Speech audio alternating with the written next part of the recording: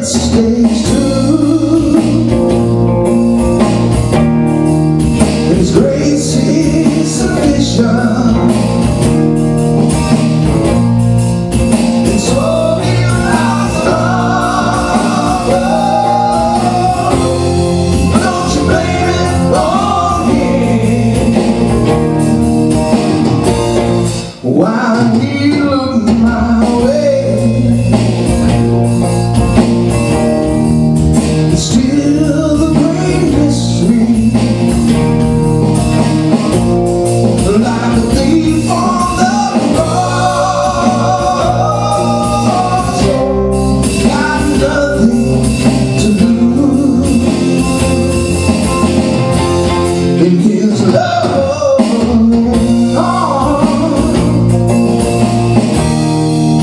He knows how to hold me.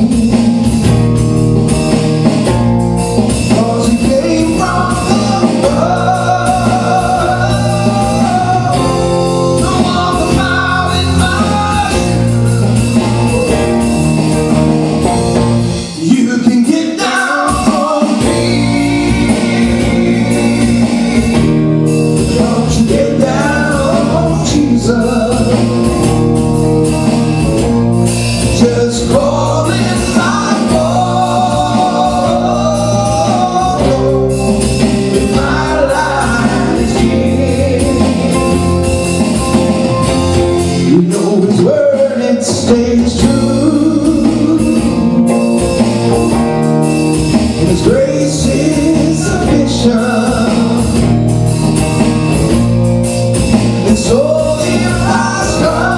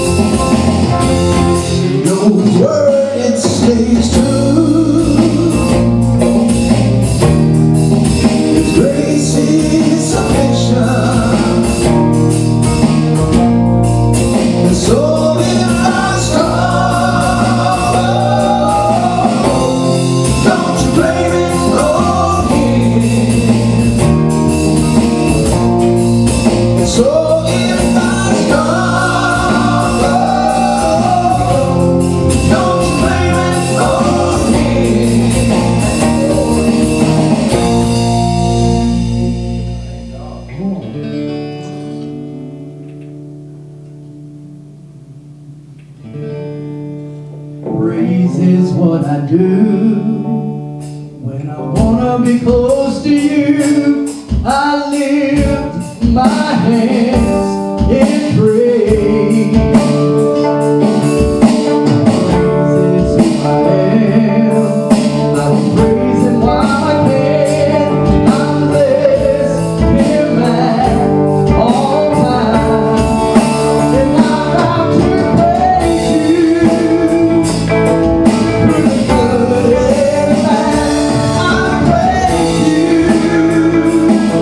Whether that be your land, I praise you.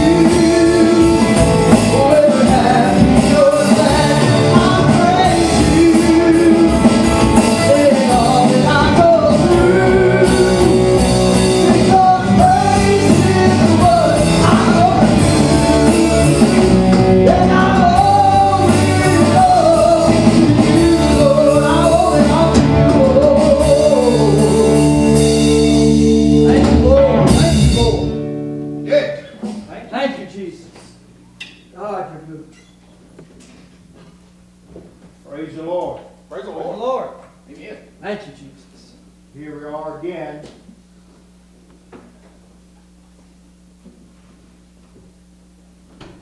Preaching to you by way of video. And I'm thankful that we do have this Amen. technology that we can do this. Amen. Amen. You're right. To stay in contact with you. Miss the church family, miss worshiping together, but God is going to get us through this. I pray that you'll remain full of hope, full of faith, and full of praise. Yeah. Right. Amen. Good. Don't let Satan stop your praise. All right, Right. man. Amen. I think Brother Ben in his message Wednesday night and video Wednesday night, he preached about praise. And that's one of the main things, is that we don't get to the place that Satan stops our worship, Right. and stops our praise. Amen. As a matter of fact, I'll be preaching tonight. The title simply of my message is Worshiping in the Wilderness. Right. Yeah. Worshiping in the wilderness. I'll be reading from Psalm 63, verses 1 through 8. And just to let me read that verses 1 and 2, and then said, O God, thou art my God. Early will I seek thee. My soul thirsteth for thee. My flesh longeth for thee in a dry and thirsty land where no water is, to see thy power and thy glory, so as I have seen thee in the sanctuary. Praise God. Yeah. So, when you look at this in Psalm 63 and the commentary about Psalm 63, this was a Psalm of David that he wrote in the wilderness of Judah.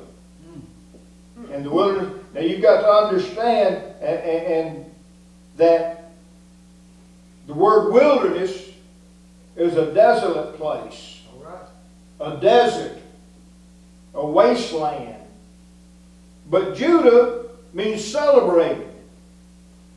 To revere or worship with extended hands. All right. Or praise.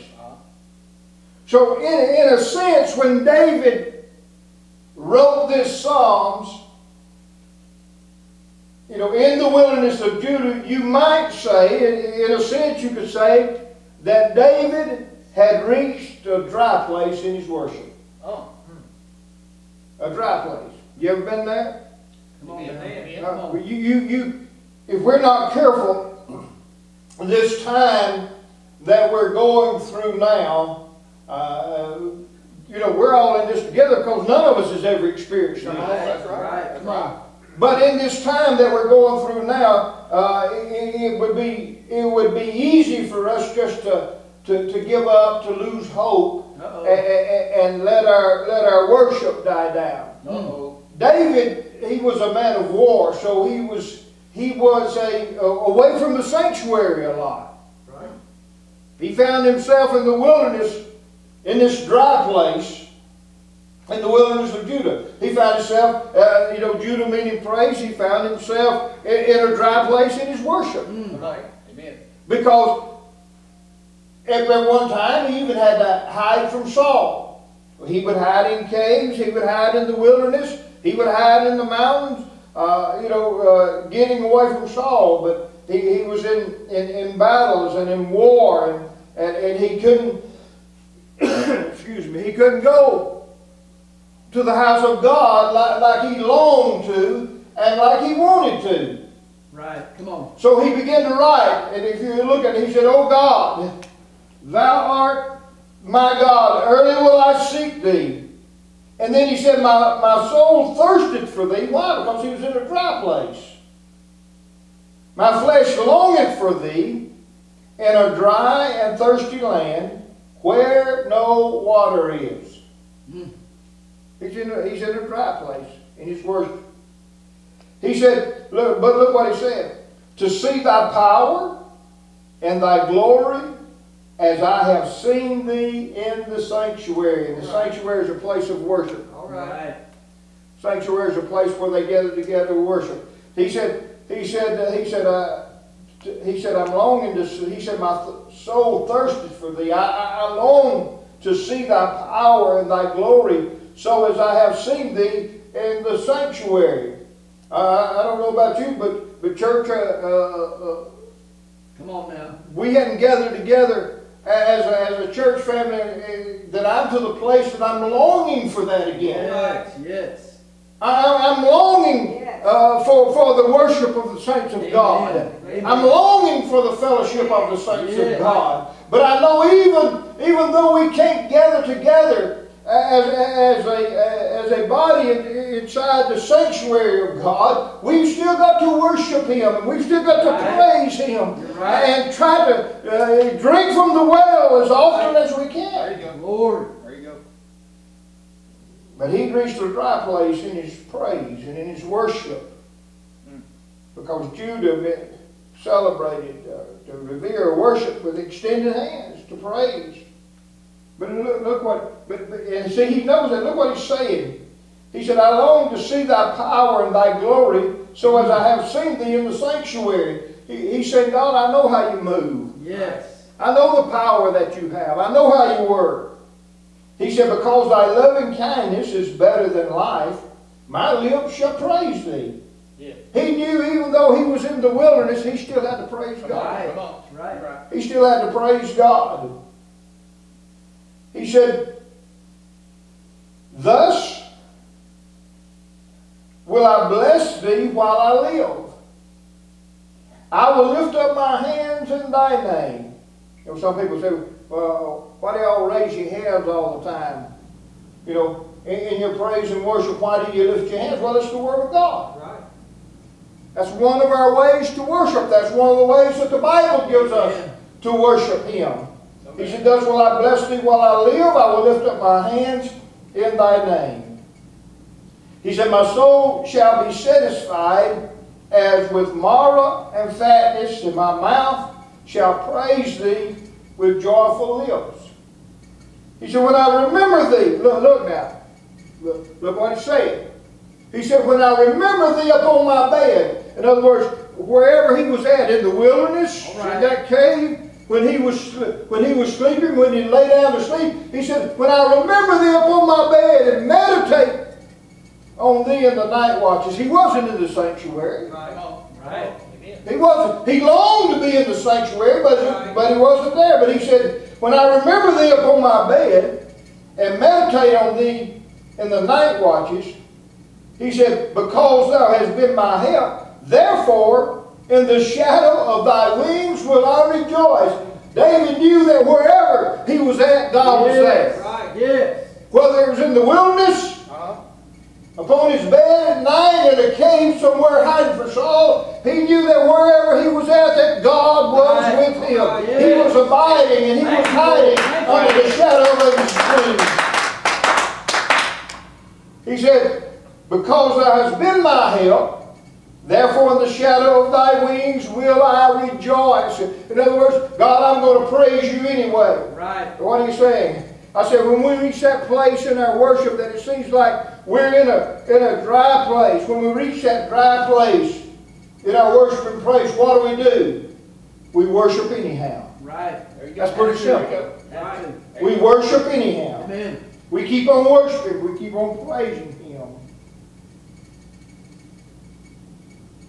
And he said in verse 8, he said, my soul falleth hard after thee. My soul falleth hard after thee. And I'm going to say something that may make some people mad. Uh-oh. Go ahead. I hope after this pandemic is over that you're still falling as hard after God as you are now. All right. Come on now.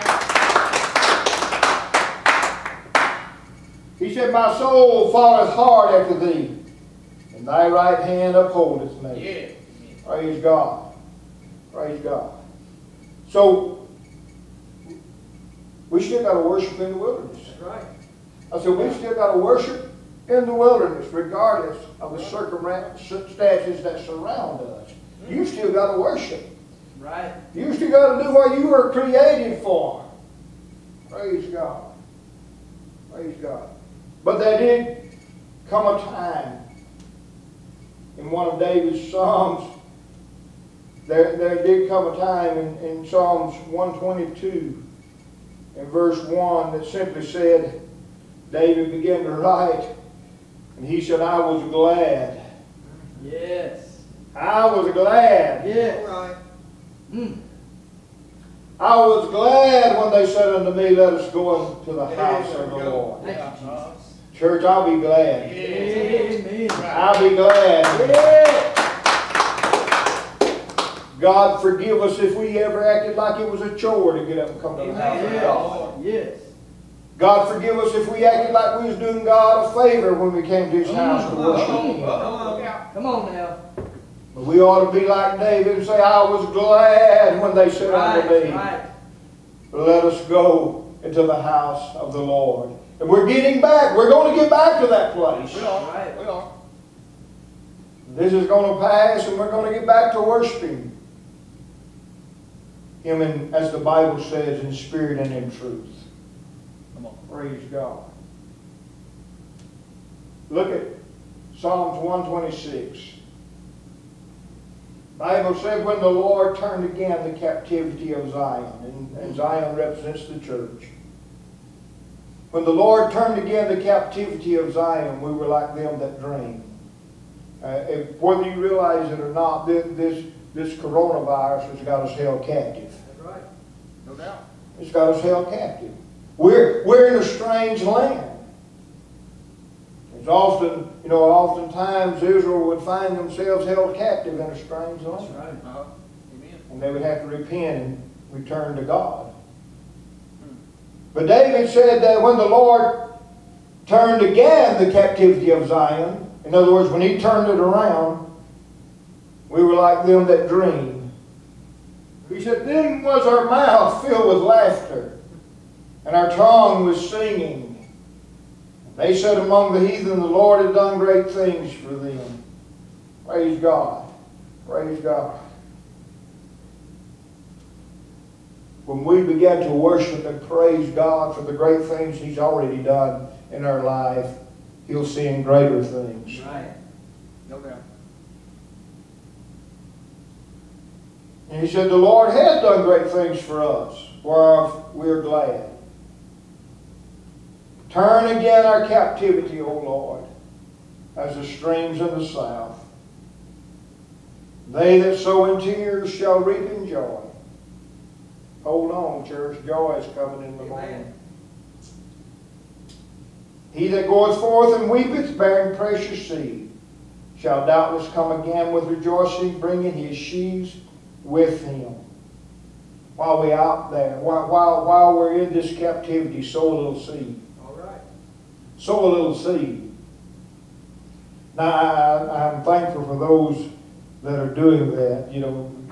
Putting maybe an encouraging word. An encouraging word on Facebook. Let me say it again, an encouraging word on Facebook. Don't be guilty of putting anything negative on Facebook. But an encouraging word, something that would make somebody smile, something that would lift somebody up, something that would lift up the name of Jesus.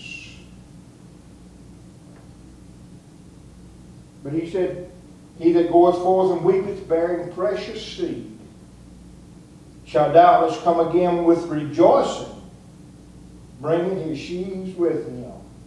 We've got an opportunity by showing our faith, Right. not our fear, by showing our faith in the one true God. Yes. Amen. No doubt. We've got an opportunity to reach somebody. And I want to leave you tonight with one more Psalms, part of the Psalms.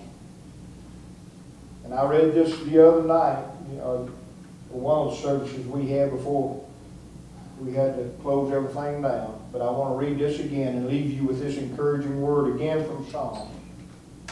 Psalms 91. He said, He that dwelleth in the secret place of the Most High shall abide under the shadow of the Almighty. Right. I will say of the Lord, He's my refuge, my fortress, my God. In Him will I trust. Surely He shall deliver thee from the snare of the fowler, and from the noisome pestilence. He shall cover thee with His feathers, and under His wings shalt thou trust. His truth shall be thy shield and buckler. Thou shalt not be afraid of the terror by night, nor for the arrows that flieth by day, nor for the pestilence that walketh in darkness, nor for the destruction that wasteth at noonday. 1,000 shall fall by thy side, and 10,000 at thy right hand, but it shall not come nigh thee. Only with thine eyes thou shalt behold and see the reward of the wicked. Because thou hast made the Lord, which is my refuge, even the Most High, thy habitation, there shall no evil befall thee, neither shall any plague come nigh thy dwelling. Just faith, church. Just faith. Amen. Faith in the Word of God. Have faith in the Word of God. Yes. There shall no evil befall thee, neither shall any plague come nigh thy dwelling. For He shall give His angels charge over thee, to keep thee in all thy ways. Don't let Satan rob you of your worship and of your praise. Praise God. Keep on praising. Keep on hoping. Keep on believing. Yes. Because God's going to come through for us, church. Every time. Amen. As one scripture says, our Lord will come and save us. Yes. And He will. He will. Lord bless you. Hope to see you soon. Let me, before they sing this last song, let me make this announcement about our next service, which will, next Sunday is Easter Sunday. And Easter Sunday we're going to try to have a parking lot service. We're going to do our best that we can, and we're going to arrange the vehicles the best that we can, so you come on, you sit in your vehicle, and I'm going to make this and ask you to please stay in your vehicle. We won't be here but about an hour or less. Please stay in your vehicle when you come for this parking lot service, and we'll have Easter service, and we'll have a great time that morning, and hopefully worship God in a special way, because even if that's all we can do, it'll be good to get together then. Praise God. So pray much one for another. Lift one another up in prayer. Pray that God stays this virus. And again, next Sunday morning, and it'll begin at 11 o'clock on the dot. 11 o'clock sharp. Be here. Be here. Praise God. Anything else that I'm missing that I should tell them, these guys that are helping me with the music back here? All right, they're going to sing one last song as we close out today. Again, worship and praise God. Encourage your brothers and sisters. Reach out to someone that may be afraid and fearful of what's going on, and tell them what Jesus can do for them. Amen. Praise God. Your light through my life is Lord, exceeding joy. Your grace, your light, your rain, faith is living, for you have heard my morning blessing, for you have heard my suffering joy. Your hand